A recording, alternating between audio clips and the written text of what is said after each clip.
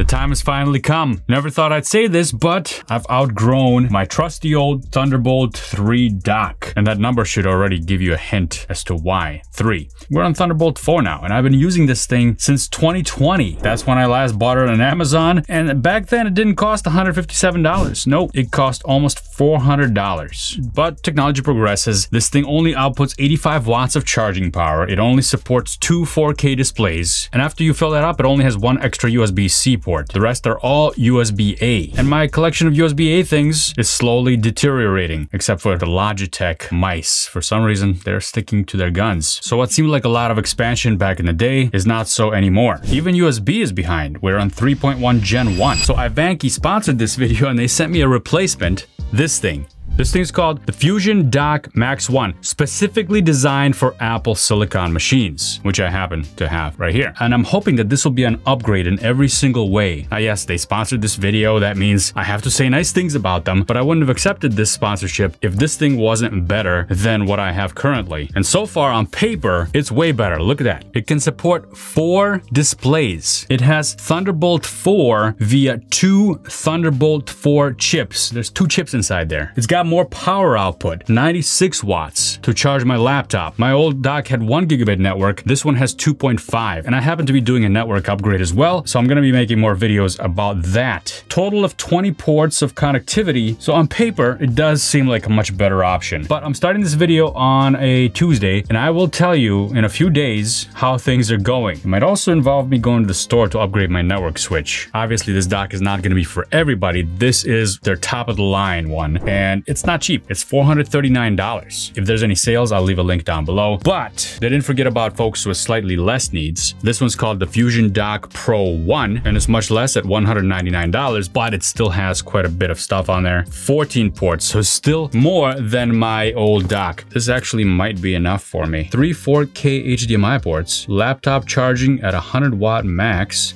It only has 1 gigabit Ethernet, and I wanted to go to 2.5, so I'll stick with the big boy here. And they also have this little one called the FusionDock 1. This one looks more like a travel one, which is very compact, and it still has 96 watt power delivery power supply. Even the smallest one is pretty capable, but it also has only a gigabit Ethernet, so keep an eye out for that. For most scenarios, a gigabit is still fine, but I'm gonna set up a NAS in another video, and I want 2.5. All right, the 2 little guys, I'm not gonna bother unboxing, but I will give them away to you folks. Just leave a comment down below, and I'll ship them to somebody that's in the continental United States. Sorry, it's very expensive to ship overseas. I'll randomly pick a comment in a couple weeks.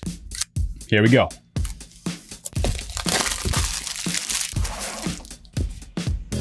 Designed for macOS, quad monitor support, 40 gigabits per second. This thing has quite a striking design, very unusual. And what's interesting is that its footprint is actually smaller than my previous one. This is a hunk of metal. This whole thing is metal, in case you're wondering. Instructions, cable ties, accessories, power cable.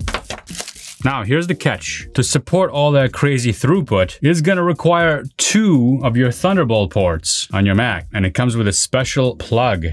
So you can plug both of them in, and so that you don't forget to plug both of them in. 40 gigabit connection on each cable. That's crazy. What's in this other fun box?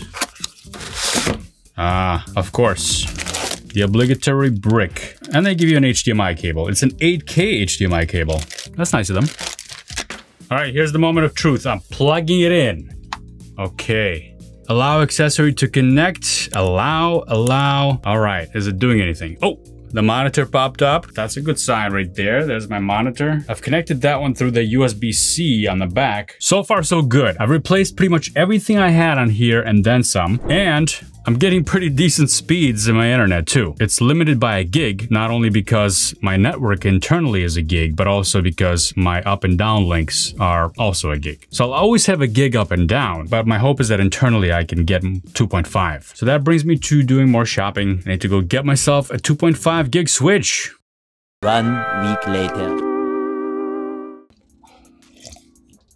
I'm back and I'm here to report what I've been up to with this particular dock after about a week. And I created this little setup here as a test. I don't normally have it like this. I find it a little bit too much to have 4 monitors up, but maybe you don't. I like having multiple displays. It's very convenient, especially with multiple desktops and multiple displays. I can switch desktops here, I can switch desktops here. I got my windows here, I got Slack, notes, code, reports. Everything is open and everything is visible to me all at once. I love that. And that's what this dock is capable of easily. Not only that, but I have multiple configuration options that I can use. I'm using all USB-C outputs right now for all 4 of these monitors. I've never had a dock that I can just use 4 USB-C outputs. There's also HDMI outputs that I'm not even using. And on top of that, I have 2 more USB-C ports on the dock and a bunch of USB-A ports that I'm still not using. Now, what have I been doing for the past week aside from running multiple monitors like this? Well, the biggest benefit that I got was getting faster network connection from my computer all the way to my switch, my main switch. And my NAS is connected to my main switch. So now I'm getting 2.5, close to 2.5 gigabit per second speed all the way to my NAS.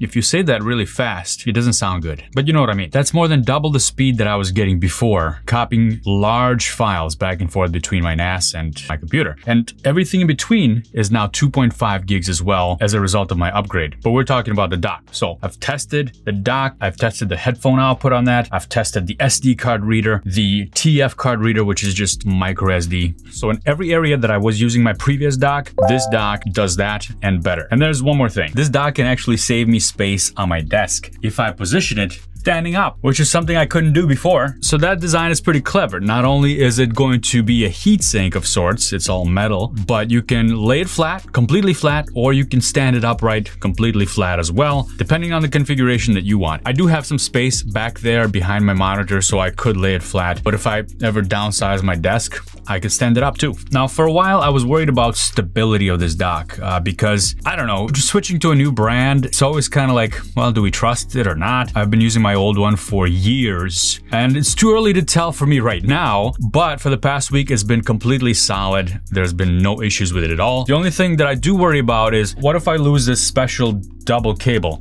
Well, that cable is nothing special. All it does is just keep those 2 cables together. So if you lose it, you can just use 2 regular Thunderbolt cables. The only advantage of having it together is that it kind of reminds you that you're plugging them in together and you don't have to do it twice. It's just one motion. Convenience. So the bottom line is 20 ports, which is a ton of connectivity, dual Thunderbolt 4, as you've seen with all the connected monitors I have, nothing else could drive that. Quad displays, we've seen that. 40 gigabit per second transfer rate, that's pretty standard for Thunderbolt 4. 2.5 gigabit Ethernet, yes. Now I did not hook this up to 6K displays, but it is capable of that in case I want to upgrade one of my displays or 2 of my displays in the future. It can support 2 6K displays. So in conclusion, this dock meets some pretty serious demands. Now, if you don't need that many monitor outputs, of course, you do have that FusionDock Pro option, which can do triple 4K displays. And it only has 14 ports connectivity. So yeah, it's a little bit less ports, but 14 ports is still more than my old dock. Gigabit Ethernet if you don't care for 2.5 or 10 gigabit Ethernet. Now, out of you folks watching, I'm curious to know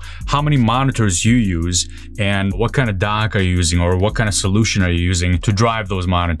Leave a comment down below and don't forget to check the channel in a few weeks about the winner. Well, in this case, winners. Thanks for watching, folks, and I'll see you next time.